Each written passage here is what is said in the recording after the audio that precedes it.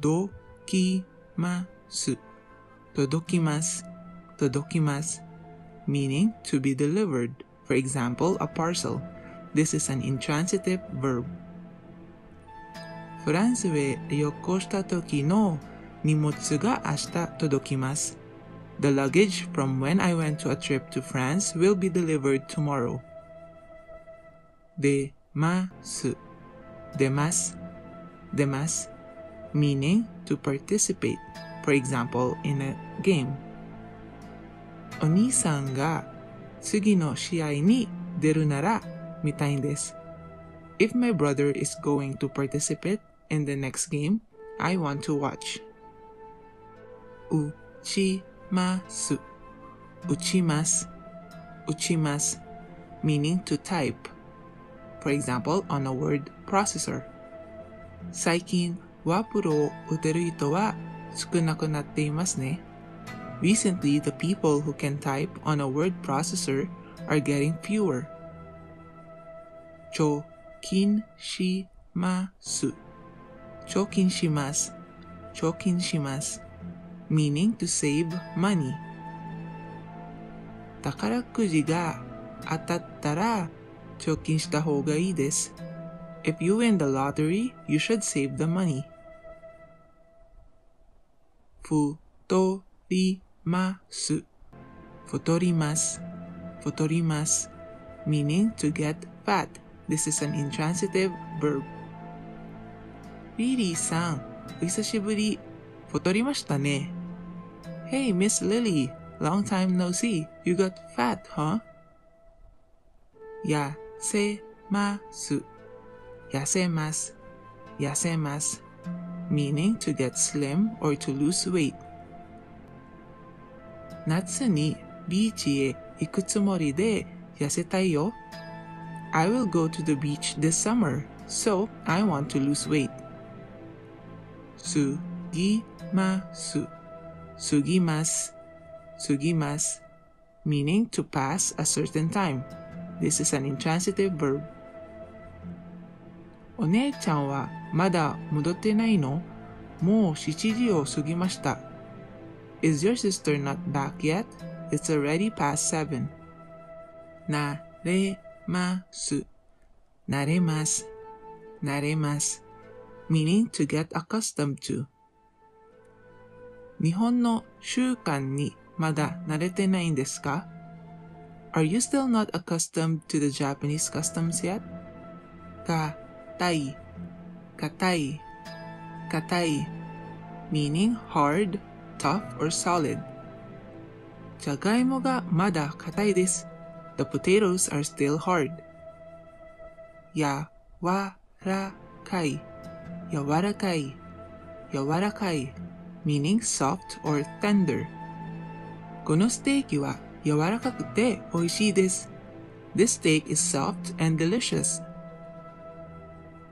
電子、電子、電子 meaning electronic. 日本語を勉強するとき、電子辞書が必要です。You need an electronic dictionary when you study Japanese. 携帯、携帯、携帯 meaning portable. マイケルさんの携帯電話の番号を教えてください。Could you please tell me the cell phone number of Michael? 工場、工場、工場 meaning factory. 北海道へいたとき、有名なチョコレートの工場を見ました。When I went to Hokkaido, I saw the famous chocolate factory. 健康、健康、健康 meaning health. 健康を大切にしないと病気になっていますよ。If you don't take care of your health, you'll get sick. 剣道、剣道、剣道 meaning kendo, which is a Japanese style fencing. お父さんは高校を卒業してから剣道をやっていました。My father had been practicing kendo since he graduated in high school. 毎週 毎週 meaning every week. 毎週金曜日の夜、家で晩ご飯を食べながら映画を見ています。Every Friday night, I watch movies while eating dinner at home. 毎月 meaning every month.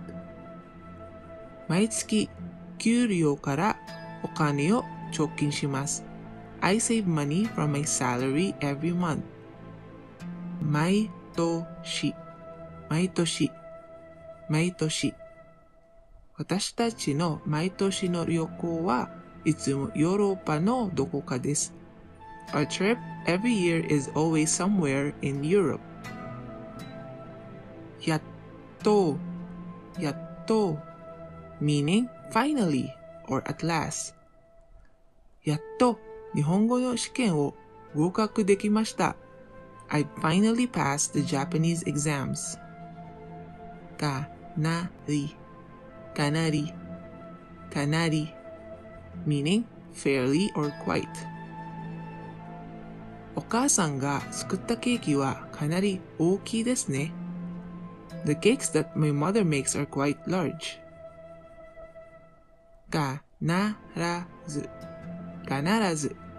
必ず meaning without fail or by any means.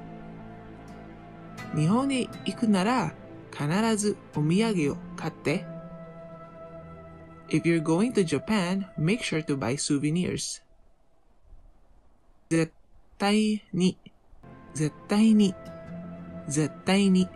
meaning absolutely or never, which is used with negatives. 彼のことが好きだと彼に絶対に言わないでね。Never tell him that I like him, okay? 上手に If you remember, 上手 means to be good at. So 上手に means to do something well or skillfully. すごい。この作文を上手に書けましたね。Wow, you were able to write this essay well. できるだけ。できる means can, だけ means only. So this means as much as possible or only if you can. できるだけ貯金するつもりです。I'll save up as much as possible. この頃 meaning these days. この頃はもう新聞ではなくてインターネットでニュースを見ています。These days, I get the news on the internet and not from the newspapers anymore. ずつ meaning some amount per or each. この紙を一人一枚ずつあげておいてください。Please give one sheet of this paper per person. その方が meaning that is more. 私のアイディアは難しいからその方がいいと思います。My idea is difficult, so I think that one is better. チョパン meaning Chopin or a Polish musician. チョパンは有名なポランドのミュージシャンです。Chopin is a famous Polish musician. お